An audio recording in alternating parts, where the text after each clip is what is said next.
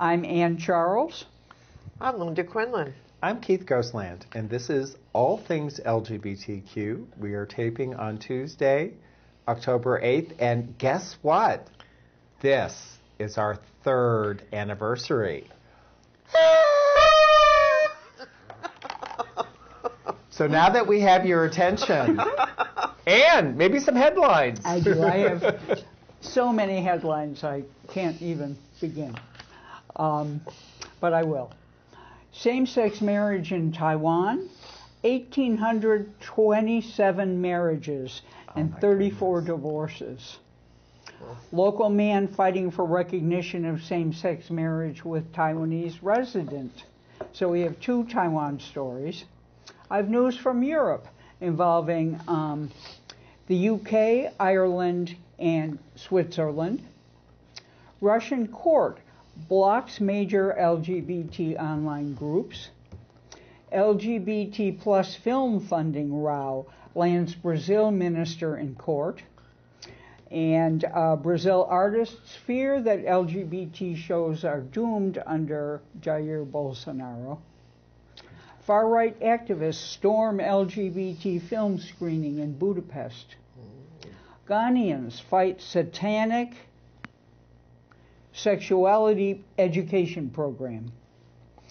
Australia Post, and here is this involves a visual. Australia Post releases marriage equality stamps. Let me show you a picture of them right now. The people pictured are Beck and Paula from Melbourne, and David and Nick from Sydney. So that's in honor of the 2nd anniversary of same-sex marriage in Australia.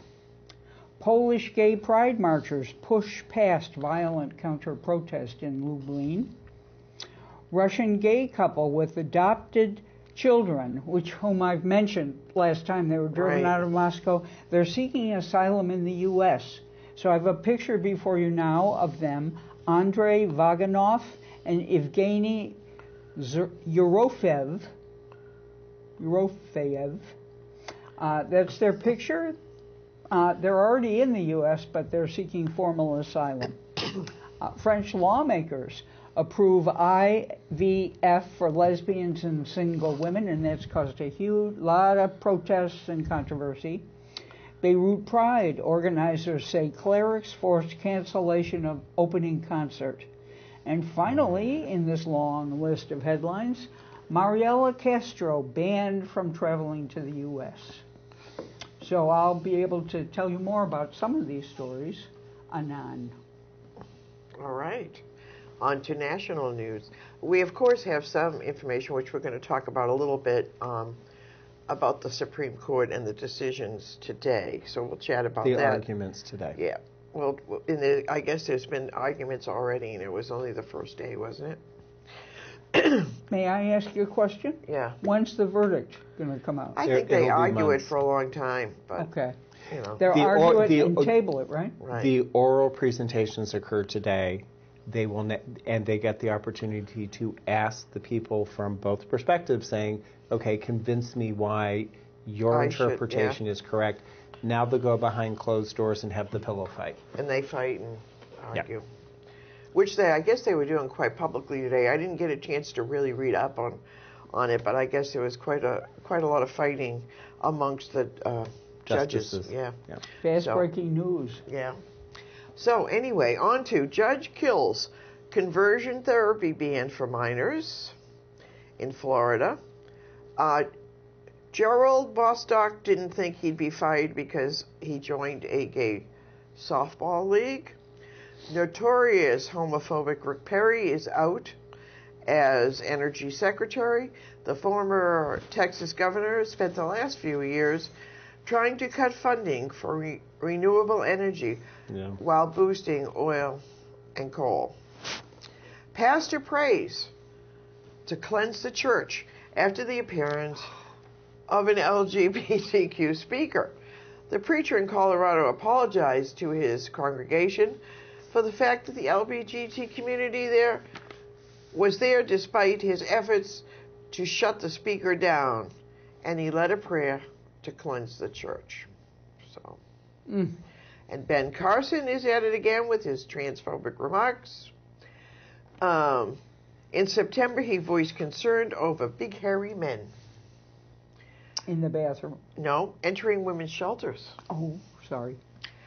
Carson, who has a history of homophobia, goes beyond offensive, and his behavior is simply unacceptable. A federal grand jury indicts Ed Buck. We'll have more about that. And Florida Realtor has a transphobic Facebook post. Remax in downtown Fort Myers has since apologized for its Facebook post, but the original post said, "Please, all real estate agents, take the time to make sure that you're showing homes to who you're selling your houses to. Is it Jethreen or Jethro?" So that was Pete Buttigieg raised nearly $2 million, which will assure him a place in the debate stage. 2 black lesbian authors discuss writing life and loss. Uber and Lyft drivers on the first National Transgender Visibility March. 3,000 people in D.C. Richard Blanco, gay inaugural poet. D.C. police on Friday announced they have arrested a third juvenile male implicated in the August 2nd assault and robbery of a transgender woman at a gas station. And Ellen DeGeneres. Ellen DeGeneres, right, was seen hanging out with George W. Bush at the Dallas Cowboys football game. And she's gotten a little pushback about that, but she insists that she should be able to see whoever she wants, and kindness is always important. Can I ask you a question about one of the Lyft and Uber driver headline? Yeah. Can you explain that? Well, I will when I tell the story. But I'm confused by the very headline. You are? Well, they did this. She didn't have the coffee you did. I know. They had this experiment, which these 2 young men did phony profiles of gay people and black people, and to see how often they were ditched. So. Wonderful. Oh, see, now that's very clear. Thank you. You're welcome. This is like the Black Like Me experiment right. in our youth, but yeah. So it's not often, but looking for a job? Maybe you would like to be a program and volunteer coordinator in Brattleboro. That made me cough. Looking for a job. I'll write your application down now. Out in the Open. LGBTQ plus organization in Brattleboro committed to rural LGBTQ community building. Programs and volunteer coordinator. We are looking for someone who can excel in varied areas like writing, public speaking, collaborating with groups of people who are on different locations, and successfully supporting volunteers while holding our organizational values central. We are looking for someone who can meet multiple co-occurring deadlines and is comfortable working with a close-knit team. We prefer someone who has 2 to 3 years of relevant experience. This job is posted in the $30,000 range, which is not bad for Vermont, with benefits. If you're interested, please look at Out in the Open's website. So, trivia, before I forget it this week, 1994 Out in the Mountains. Front page article was about preparing for the Vermont Coalition for Lesbian and Gay Rights Queer Town Meeting. And associated with that, they had a critique of the best and worst of Queer Vermont. 2 categories. Pick whichever one you would like to guess. Best political organizer. Best social organizations. Looking at some headlines, Toronto. Remember there was a pushback when Chick-fil-A wanted to reach out into the international market? Well, apparently that Happy Straight Pride in Boston was trying to find its way to Toronto, with the Freedom March in Prayer, sponsored by Christ Forgiveness Ministries. I can't make this stuff up. I know. And they were attempting to march through the center of Toronto's gay village, Wellesley and Church Streets. They kind of met a pushback by the Unite for Love rally, which may have included the mayor speaking out. They only made it several streets and were stopped. Police had to create a barricade between love and hate. And civil rights are for Christians too. Oh. And Zach had some pictures that hopefully he was showing while we were talking about this. And don't forget, October 21st is the Canadian elections. We need to be watching this really closely because some of us may be looking for immigration rights. Was that a barricade of bicycles? I seem to recall seeing a picture of that.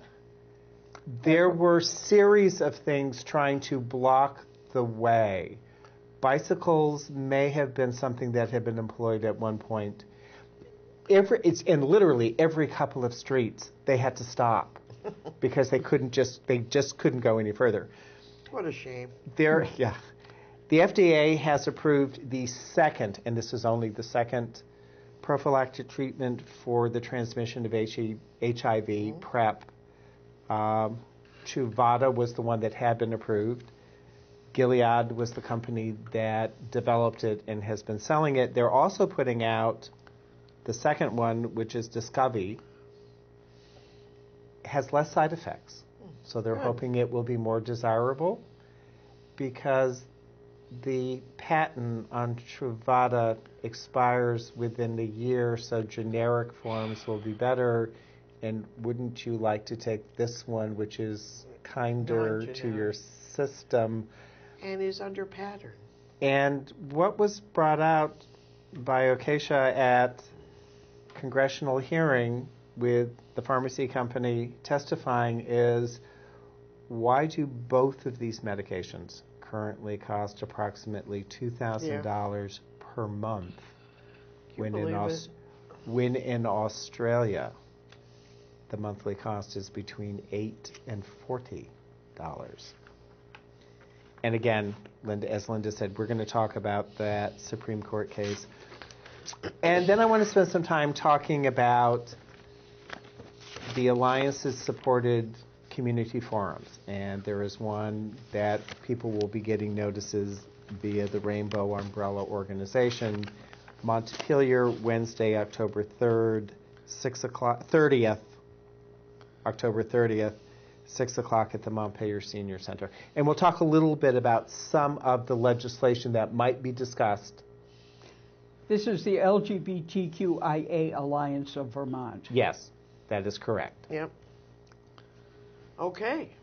I'm all into context these days. We got letters, we're going to use them all. That's right. All right, may I begin my little segment involving Taiwan? And so Linda blows the horn. No kidding, she's got it ready. She's hard. I do. Okay. Same-sex marriage registrations near 2,000 in the first 3 months in Taiwan that same-sex marriage has been legalized. Another 34 people in the 3 months have already terminated their marriages.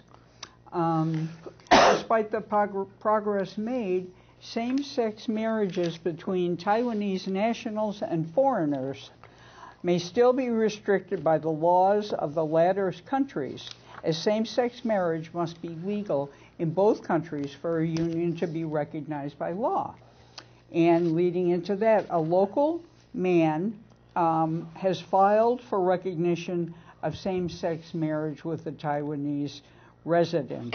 A broadcaster at public television service China's National Day reported that a Macau resident and his Taiwanese partner went to the civil registry in Hinshu and requested for their union to be officialized.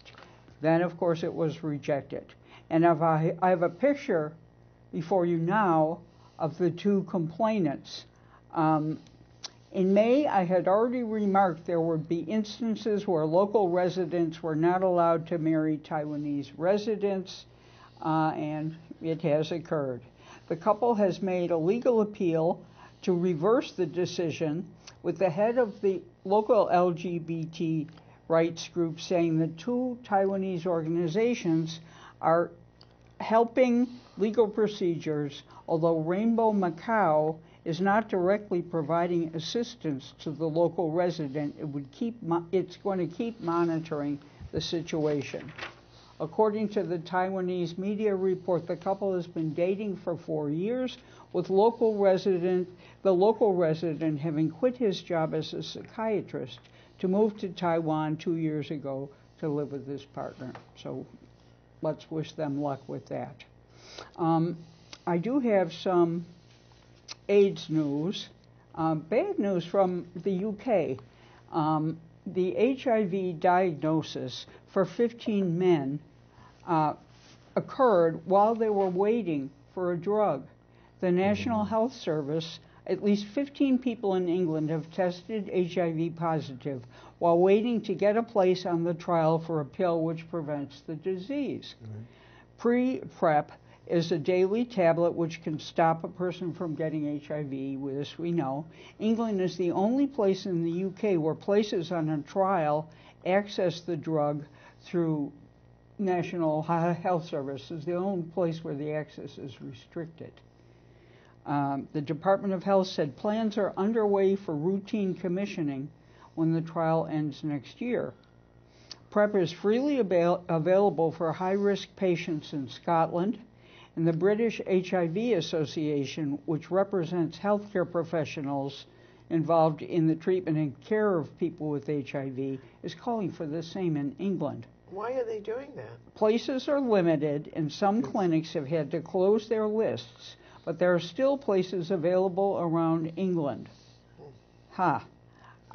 Sexual health consultants say the trial is particularly useful for people who can't afford PrEP privately. And among the 15 cases of the people acquiring HIV while waiting for trial places, several people were on low incomes and couldn't afford the drug otherwise. Yeah. All 15 were tested and found to be HIV negative when they were assessed for a place on the trial. But then while they were waiting, developed an HIV positive diagnosis. When I was doing the research on what it cost here in America, in the UK, the comparable treatment was around $1,300 a month. Wow. So there's still a prohibitive factor involved. Here, to elaborate, the cost of medicines for an HIV positive patient ranges from £100 a month to £500 a month and needs to be provided for the rest of the person's life. Right. The BBC has learned that PrEP costs the NHS, the National Health Service, about £11 per person per month. Privately funded PrEP starts at about £30 a month. The tension in funding is tricky, says Dr. Laura Waters, the British HIV Association chairwoman, and I've picked a picture of her now before you. It's not straightforward, but the reality is that NHS, National Health Service England, are funding the drug through the trial, but it's local authorities that fund sexual health clinics. When the IMPACT trial started, we had only branded products available. Now it's available in the unbranded generic version, which is much less expensive. But the reality of creating more sexual health appointments when our funding has been cut is a very big challenge. It's terrible. Yeah, it is. In contrast, in Ireland, 9 in 10 gay and bisexual men living with HIV are on treatment and cannot transmit the virus. Almost all of them have an undetectable viral load. More than 2,000 gay, bisexual, and gay, bisexual, and men who have sex with men responded to an online survey, and this was discovered. So Ireland is in better shape. Speaking of disappointments in Europe, going back to England, counselors, advocates criticized the Swiss government's refusal to ban gay conversion therapy. Just a minute, it's going to be short. Despite gay conversion therapy being heavily criticized, Switzerland, the Federal Council in Switzerland has stated that it opposes a ban on conversion therapy, arguing that the current laws are sufficient to protect people from all types of alternative therapies. Lucas Ott from Basel told the Basel newspaper that banning conversion therapy would send an important message throughout the country. Why don't they do it? Okay. Why don't they? That's enough for me right now. All right. Now we have a judge who kills therapy ban for minors in Tampa, Florida, because he's not convinced that the practice is harmful. He killed the For children. Conversion therapy ban? Yes. The judge said the ban may interfere with parents' rights to privacy and parental rights to choose health care for their children. The challenge to the city ban came from Robert Vazzo, a marriage and family counselor, and New Hearts Outreach, a Christian ministry. The plaintiffs were represented by our friends at the Liberty Council, an anti-LGBT nonprofit. How did I even get nonprofit status? I've seen the paperwork. Yeah. They claim they're based on the religious freedom principle. Yeah. Conversion therapy, well, they used to just lock us away in institutions. Mm-hmm. Yeah. Now they drive us crazy. And then into Gerald Bostock didn't think he'd get fired because he joined a gay softball league, but it cost him his job. He was a child welfare service coordinator assigned to juvenile court in Clayton County, Georgia. He also directed an award-winning program for 10 years within the agency he worked. He was fired, he alleges, when county officials accused him of mismanaging money despite his perfect working record. Pamela Collin, a professor at Stanford Law, will represent his case, will take his case to the Supreme Court. Which is what they heard today. Mm. Right. And the federal grand jury indicts Ed Buck. Ed Buck, as we know, well, he was indicted in the meth-related deaths of gay men. He's a huge Democratic donor and is now charged with providing drugs that led to the deaths of Jamel Moore and Timothy Dean. And he could spend the rest of his life in prison. Prosecutors say the 65-year-old targeted vulnerable individuals who were destitute, homeless, or struggling with addiction in order to exploit them. And they were also because of the power, right? No, they were young men of color. Right. Young men of color, yep. And we've been reporting on this for a long time. And well, I'm glad he is finally being indicted. Yeah. Buck continued injecting men with meth as part of his sexual gratification. 3 other men were drugged, but they didn't die. 2 black lesbian authors discuss writing, life, and loss. Sarah M. Brown and Nicole Dennis Ben share their take on everything from colorism to classism. Ms. Brown is the author of The Yellow House and author of A Vital Reframing of New Orleans. The Yellow House finds an epic, fascinating, empathetic history of New Orleans within the life of one woman, but her family, home, and the place she grew up. Nicole Dennis Ben and her award-winning novel, Here Comes the Sun, which we read in our was lesbian named book group, the best book of the year by the New York Times. It was really good. Yeah, it was very good. So a future interview might be with Professor Charles and poet Quinlan about the difference between writing a literary review versus writing poetry. Academia versus, Well, that could be interesting. Be thinking about it. And I have a clip. There is 2 movies in the New York Film Festival to watch out for. Portrait of a Lady on Fire. The writer-director is Celine Scalama. Portrait of a Lady, it was written and Born to Be, a movie about transgender surgeries, directed by Tania Cipriano. So the first clip is Portrait of a Lady on Fire. So hopefully they will be coming to our area soon. Are you going to show a second clip or just one? No, they only had one clip. So okay. Well, I was going to ask Lady you on Fire. We were going to have access to, so. Yeah. It's in New York now, huh? Yeah, it's in New York now. And it's running till the end of October, so if you're in New York, go see it. And if not, I'm hoping it shows up on other venues in our area.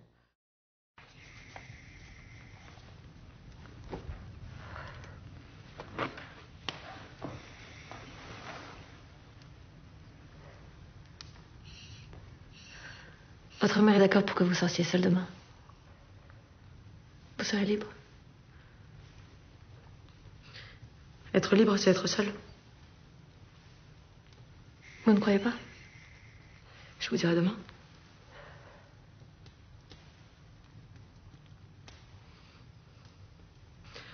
Je vais aller à la messe.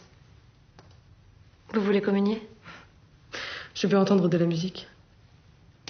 L'orgue, c'est beau, mais c'est la musique des morts. C'est la seule que je connaisse. Vous n'avez jamais entendu un orchestre? Non.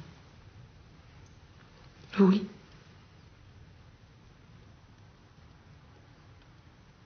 Racontez-moi.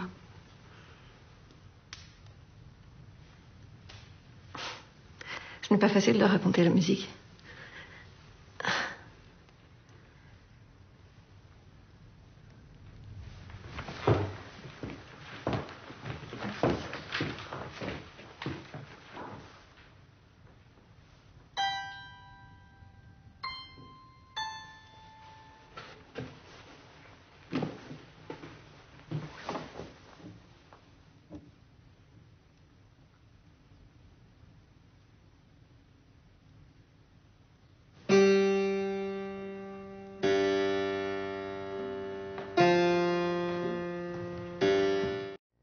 Oh, Richard Blanco, which people might know was the gay inaugural poet for Obama. And he pens an anthem for Latinx lives.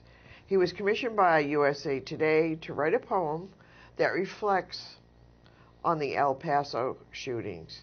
He wrote the new national anthem to mark the 2-month anniversary of El Paso shooting and the beginning of Hispanic Heritage Month. The poem is The U.S. of Us and is published in both English and Spanish. So. Alrighty.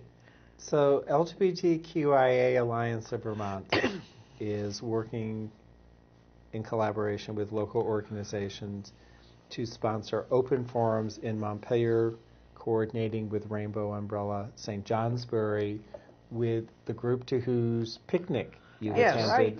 social group, Brattleboro Out in the Open, Bennington Queer Connect. Burlington is going to be sponsored by the Pride Center, and in Rutland it's being sponsored by Rutland LGBTQ+.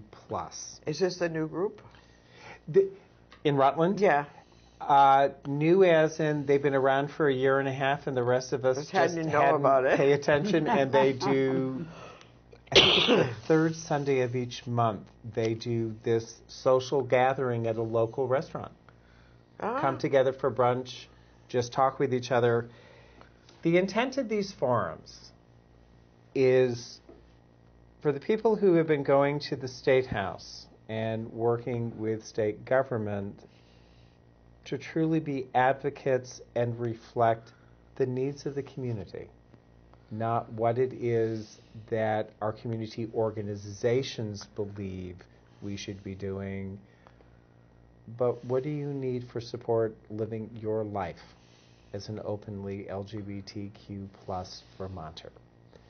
So some of the things that might come up in conversation is, and these are pieces of legislation that were still pending after last year, well, when the session ended this May. H207, which Montpelier is particularly going to be interested in because this is the non-citizen voting in city elections. Right. And it passed the House, but didn't make it to the Senate before the crossover date.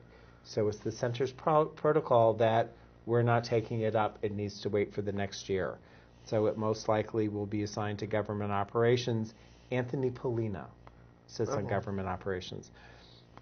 What I think is going to be my personal opinion, the issue that really should be pushed is Constitutional Amendment 4, to amend the Vermont Constitution so every Vermonter enjoys equal treatment and respect under the law.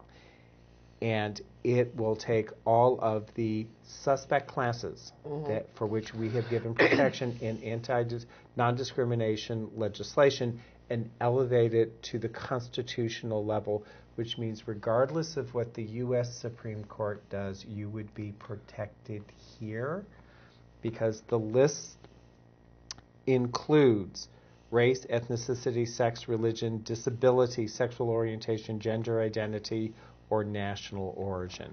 It is currently sitting in the Senate Judiciary Committee. Well, let's push it forward. Well, there are no Washington County senators on judiciary, so it would be. Let's talk minimum wage and paid family leave. There were two proposals. As people may recall, when they adjourned in May, the Senate sent their concurrent with the House amendment after the House had adjourned for the year. So as soon as they get back in January, these will probably two of the bills that will be brought up within very short time. We want to be watching paid family leave because the legislature crafted their own bill, but the governor has the Twin State Voluntary Family and Medical Leave proposal, the Scott Sununu bill, that they're going to be pushing. And I have a copy from the administration of what they say their bill does, so we will have it available to hand out to people. Good. So you can see exactly what it is that's being proposed. The other thing, very quickly, two things. One is S-169, which is a firearms procedures bill. This is the bill that would include the 24-hour waiting period on the purchase of a handgun. Isn't that what Scott vetoed? Bingo. However, he vetoed the bill after the session had adjourned, so one of their first actions could be to try to do a vote to override the veto. Oh, good. Oh, Or good. they might look at, okay, can we come up with some compromise language and reintroduce a bill? So if gun violence is a concern, as it should be for the LGBTQ plus communities, we're going to be watching this. Let's do it. And finally, every time we report on another transgender woman of color being murdered, people look at, so what is Vermont doing to ensure that if something similar were to happen here, that someone could not use as their defense, oh, I didn't realize they were transgender, so of course I had to kill her. So there are currently 8 states that have already enacted a ban on the use of gay and trans panic defenses. Illinois, Hawaii, Connecticut, Maine, Nevada, Columbia, New York, Rhode Island. People here are looking at when is Vermont going to do the same. Good idea. In committee is District of Columbia, New Jersey, Minnesota, Pennsylvania, Texas is considering it, New Mexico, Washington, and Massachusetts. Usually what you find is that the panic defense is used in conjunction with either a diminished capacity, provocation, or a self-defense motivation. Okay. And then I want to hear what you need. Well, I'd like to go to some aborted theater activities. First in Brazil under Jair Bolsonaro. I'd like to show you a picture now of Arthur Ribeiro. who is a gay actor in Brazil.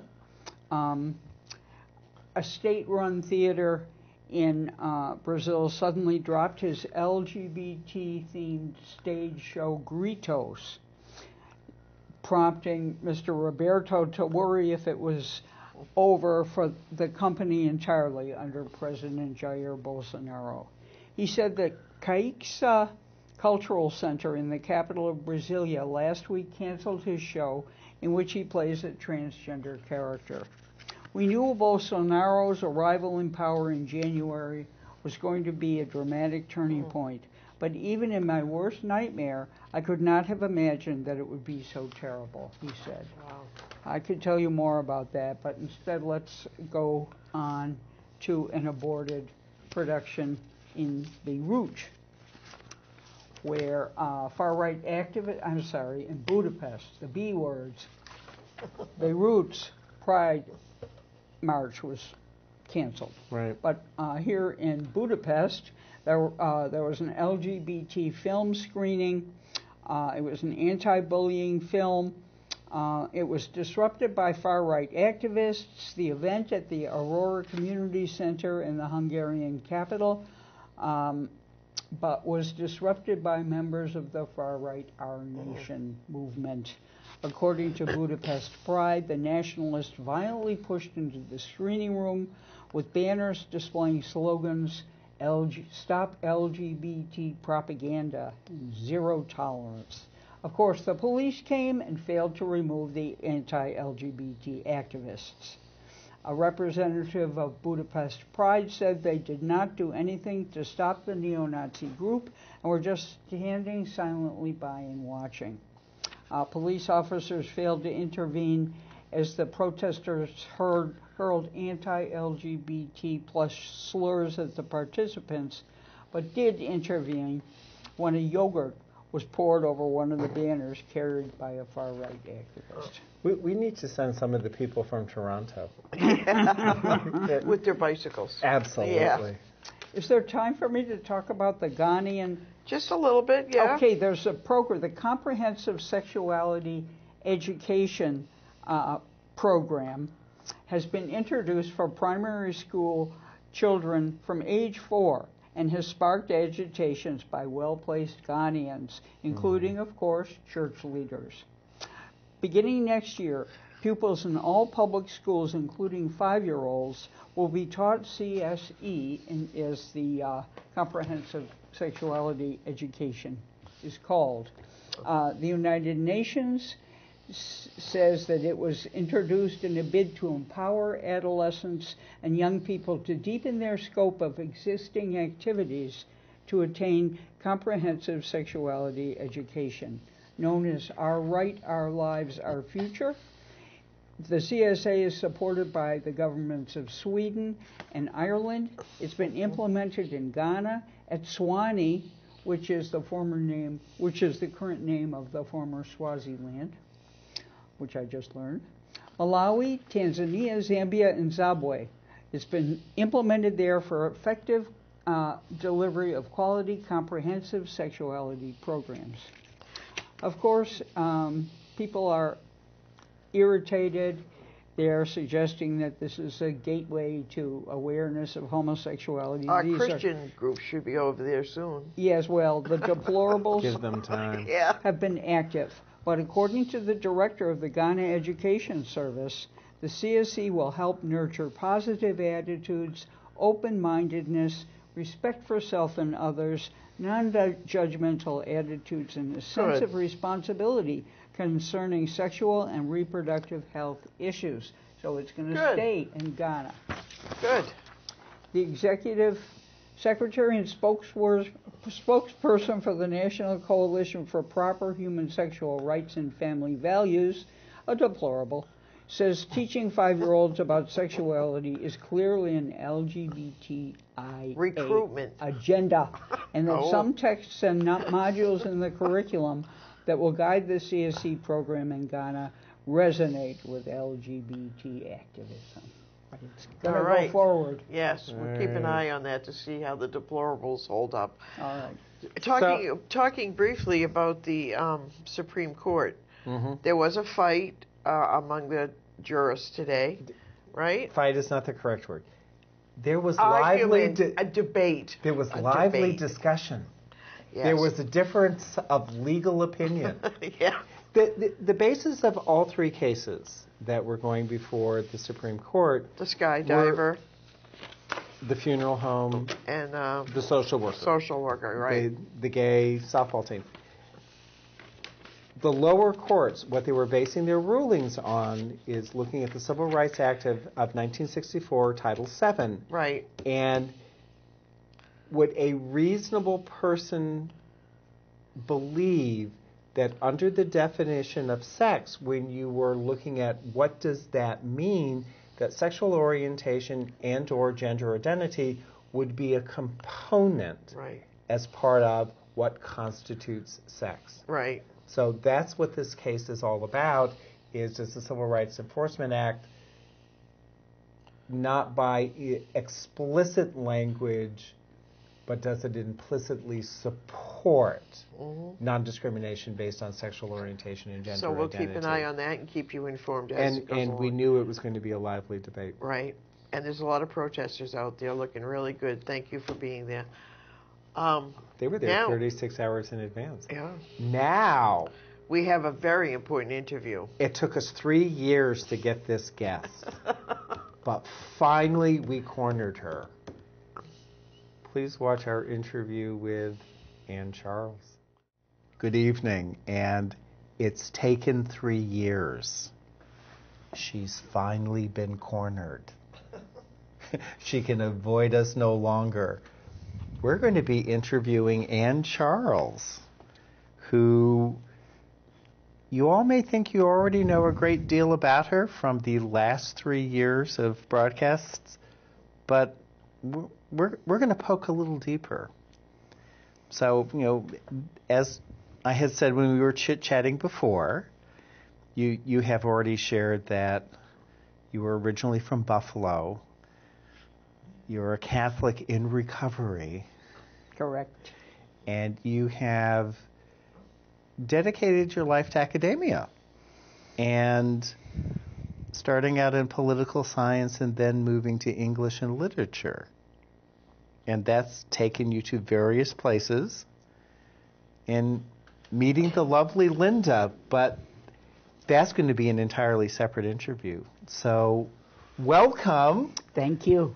So, political science. What was the attraction? I started college in 1969, and everything was percolating. I was discovering... In New York? In New York. I was discovering my feminism. I didn't come out till after my undergraduate time, but I was very excited by Karl Marx and leftist thinking and leftist activism that was all burgeoning during that period. I was going to say, that's sort of the height of the Gay Liberation Front in New York, and there you were. Did you have an involvement, or? No, it was just starting. Okay. And I arrived in September after Stonewall. Okay. And so I really didn't have much of a sense, although a friend of mine, we were all, most of us were heterosexual at that time, and a friend of mine wrote... Or so you thought. Or so we thought, of course. And a friend of mine wrote a paper by interviewing Morty Manford.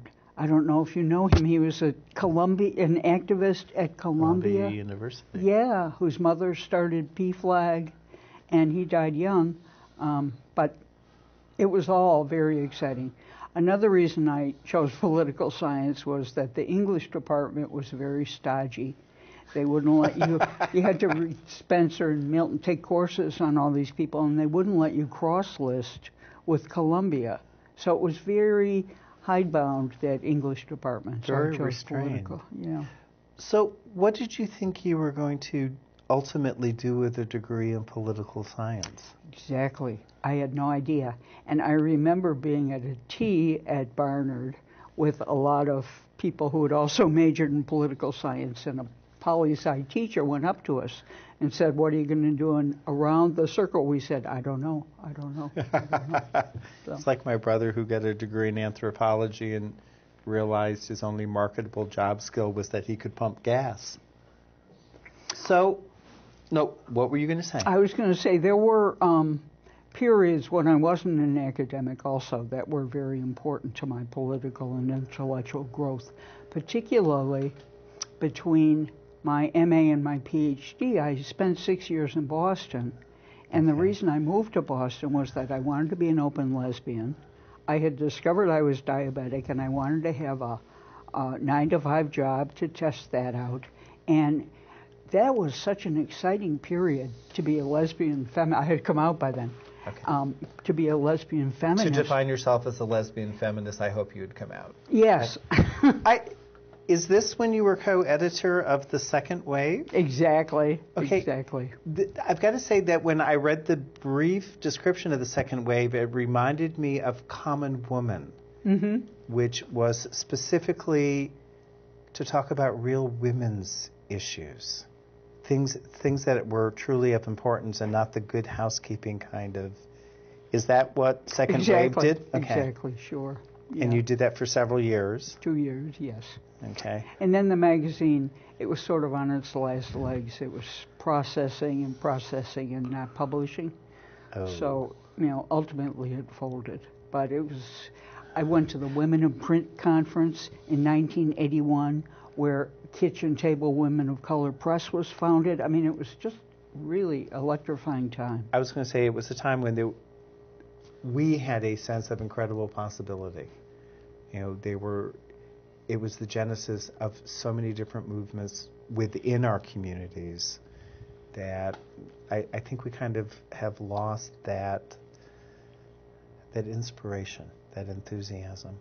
I'm also concerned that, you're talking about Second Wave sort of imploding upon itself, and looking at what's happening with our alternative journalism and literature now, that we're losing all of those forums. But I don't want to lose touch with you found literature. And more importantly, you found women's literature. And from what you were just relaying about why you didn't do literature in your undergraduate, that all sounded very classic male-based, male-dominated. So how did you find programs that were going to be supportive of what you wanted to study? Well, I got my MA at Purdue in Indiana, which was my, sort of entry into literary studies. And then the Boston period occurred, and I applied to a PhD program, and I deliberately chose it because it was a feminist school. Oh, okay. There were all kinds of high-profile scholars who were working there, including the feminist historian Gerda Lerner, the lesbian, my mentor, Elaine Marks.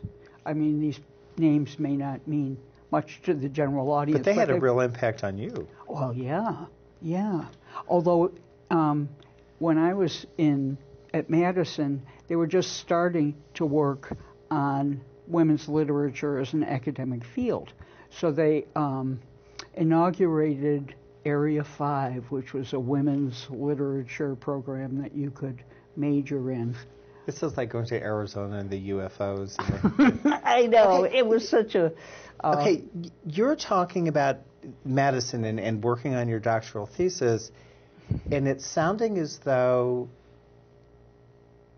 by virtue of the work you were doing on the dissertation, it was helping to create this whole studies program. Well, I was there at the beginning. Okay. In Madison and also at the University of New Orleans, where I moved after I finished my coursework at Madison. All that was just starting. I was the second person in the doctoral program at UW, as we called it, to do my prelims on women's literature. Okay. There was a lesbian ahead of me. She was a year ahead of me. Okay. This is going to be a tricky question. Spending time at Goddard, during the 70s, that heady time, the Women's and Feminist Studies program was sort of the genesis of a lot of social and political change. Did you find that working in the Women's Studies program at these different institutions, it had the same type of impact and influence on that segment of academia? Oh, yeah.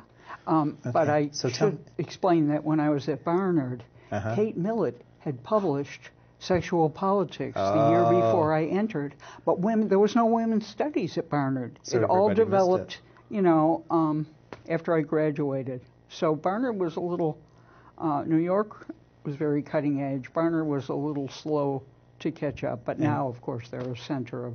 Yeah, but we're still not doing so great at recognizing women's study and the contribution of women authors, such as Gina Barnes, who might have been the focus of your doctoral thesis regarding a Sapphic revolution? Sapphic modernism. Modernism. Mm-hmm. Okay, so who is she? And why should I know who she is? She's a very exciting, I think she's a very wonderful writer. Critics have called her most famous book, Nightwood, an underground cult classic. I first read Nightwood during my MA program at Purdue, and the professor was very cutting edge for Purdue, and he assigned it. Then, when I was in Boston, I reread it in my lesbian book group, which was a wonderful experience. And then, when I think I read it another time. So when I got to Madison, I took it. She was assigned in the course, but I'd already read her several times. So I love her work. And she was one of the Paris lesbians, an expatriate from the U.S. There was quite a culture there. Oh, I know it. And the salon movement that we never got to experience. And she was involved with the Natalie Clifford Barney salon and wrote a short novel. How receptive were these academic institutions to the type of work that you wanted to do, the type of study you wanted to explore? They were fine in Madison because the way had been paved by all these feminist scholars who were working there now. Sure. Okay. And you're still holding on to that literary connection because I understand you write reviews for the Lambda Literary Journal. Lambda Literary Review. Yes. And that you might be a frequent contributor. Very true. Very true. Looking at her job application, and we'll let you know if you get the position. One of the things that stood out for me is when you started talking about your sense of political activism, it really starts highlighting after you got to Vermont. Well, there was a lot going on before there. Okay. Then, I think that's why I was asking if the women's studies promoted social and political change on campus, but go on. Well, there was another excellent, rich period of my life was when I taught at the University of New Orleans for 17 years. And there, I used to say my scholarship is my activism because I was involved professionally in the national, the Modern Language Association's Gay and Lesbian Caucus. We sponsored panels, including panels like gay and lesbian print culture, another abiding interest that you and I have talked about. Yes. I was director of the Women's Center. I taught my first lesbian studies course ever, and I think it might have been the first to be offered in Louisiana in the 90s. So your teaching, in and of itself, was an act of political activism. Combined with the scholarship, because my dissertation was titled Sapphic Modernism in the novels of Juna Barnes. So it's been an interesting pairing throughout my life, the scholarship and the activism, and I tried to combine them. And you have a women's discussion group Correct. that continues to meet to promote that kind of conversation and that discourse from within the women's community. Because it looked as though you tried to create space for those conversations in places where they didn't already exist. I was part of all of it, but I never, I was a contributor, but not a founder or But sometimes you need the foot soldiers who keep it going and actually give it life. So that those coming after you, as you've already alluded, have a clearer path. I will say, though, necessarily an easier one. I think I was an innovator in New Orleans because I conceived of and proposed the lesbian-led course. I came out to my classes. And there was another lesbian on the faculty, but I was the most out.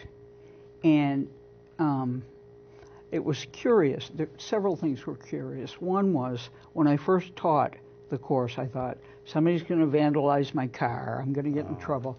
But the constituency of the first course was at least a third heterosexual men.